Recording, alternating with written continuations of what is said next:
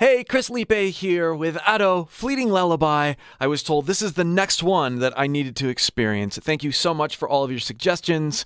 I'm going to keep doing these Ado videos as long as you guys keep enjoying my first-time experience with each one of these songs. I cannot believe how much variety and how much I'm learning about my own voice by studying Ado's approach.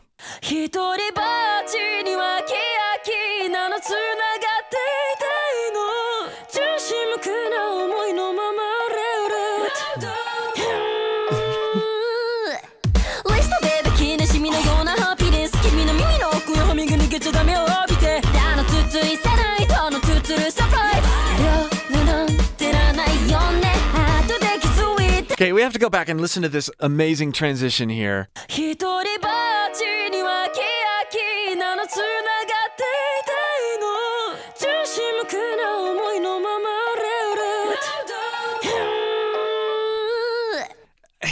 That growl, it's connecting to the cat in two different ways, right? There's this, which sort of sounds that, that sort of has that growl approach, but she's making it musical. And then it's a growl, it's aggressive, and you see the cat go, an amazing way to connect a vocal performance with a character and storyline, which is something that Ado does so incredibly well. But then, listen to what she does with her vocal posture right afterward. Listen to the contrast here. We have this. Ooh, dark, dark. Then,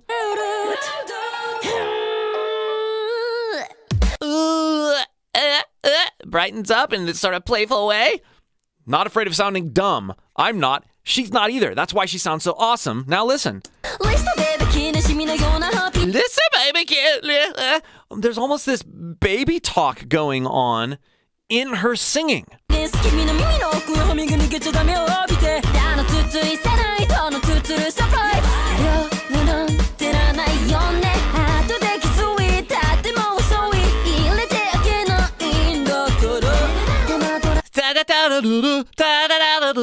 And then vacillating between this very bright, playful, like sort of baby talky sound, and then being a little bit more authority driven. The masterful nature of Ado's vocal tone is not because she's trying to have good tone. She is embracing all sorts of characters, all sorts of stories that are connected with what she's singing about.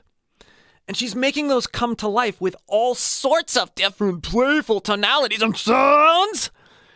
This is why we enjoy the journey we go on so much with each and every Ado song. She's an animator with her voice. Singing and using your voice like this really flies in the face of what you would normally think of as practicing voice or learning how to sing. When really, taking this approach first, rather than a technical or methodical approach, is the best way to learn. If you would like help learning in this way, click the link below, either in the pinned comment or the video description, and join my free course. I'll help you unlock things like distortion and extended range, all through being playful and free.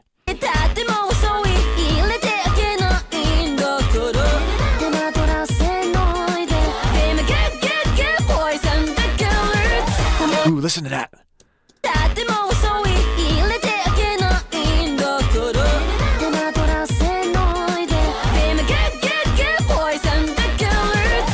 Be my good boys. No. I'm going to lower it and put it in a more comfortable area of my voice so I can illustrate. Be my good boy. Be my good. Notice how good is gritty? There's air being held back. Like you're lifting something heavy, just on that one note. She's not going for an overall gritty sound, but she's introducing that for just a short moment, which engages the aggressive nature of the whole line. We just needed one note, one syllable. Lots of vocalists will try to be gritty for too long, burning out their voice and also making their performance too one-dimensional. When you really listen, The singer isn't being gritty the whole time. They're being gritty some of the time, or maybe just a small amount of time. But the aggression is made. The point of the aggression is made with very little. Less is more. Everything else there was clean.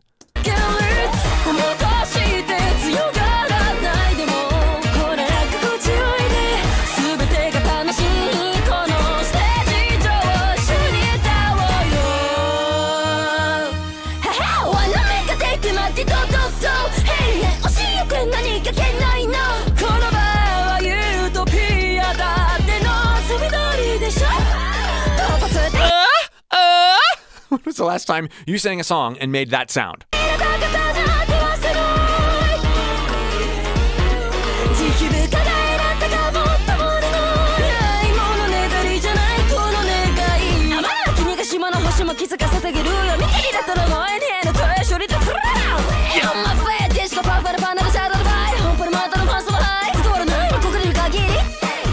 Lots to unpack there. Oh, wow. I gotta hear that part again.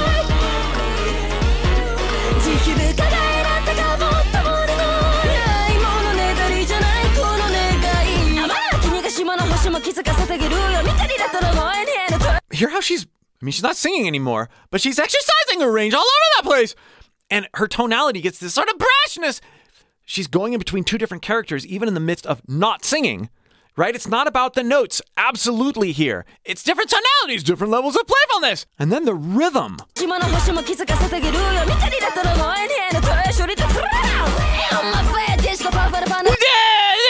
And she grits it up there a little bit. That's the creating a certain intensity with your voice and then holding it back a little bit with the area above your voice box. Again, just a little hint of it.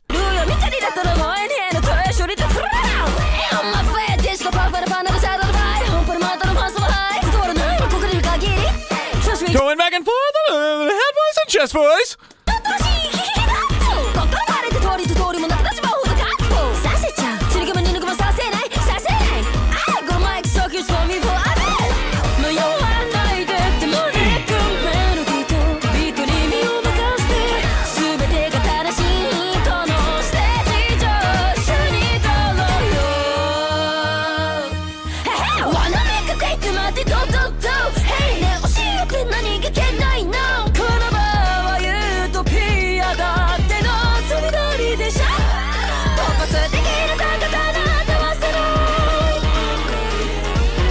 I just have to say I love the arranging. The slidey O's and back that are tight in and of themselves, but loose in the way they're performed. And that juxtaposition by the quick on her feet, quick with her voice, lead line. Smart arranging, smart writing.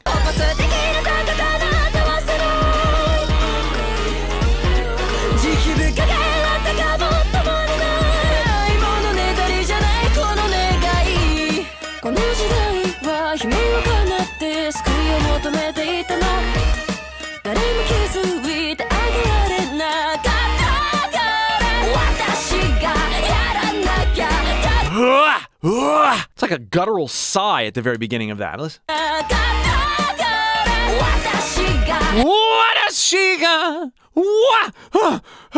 You can get there by just sighing at the very beginning of the line, and then as you're connecting into your actual voice, right, your primary chord engagement,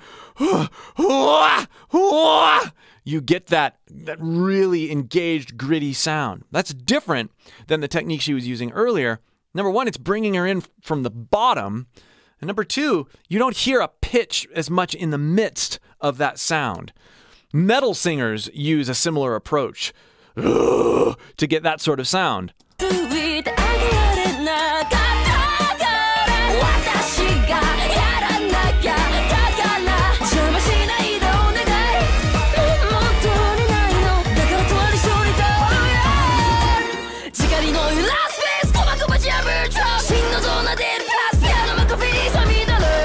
Just love how she heats up her voice so subtly and brings it in and out.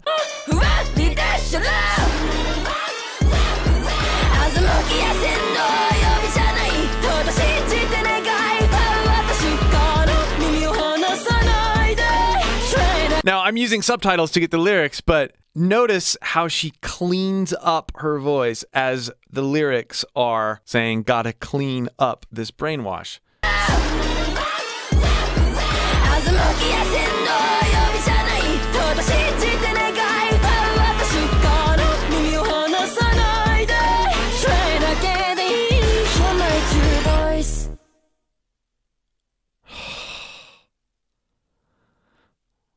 Subtly impersonating how a cat may speak, following the lyrics with sounds from her voice, not just singing.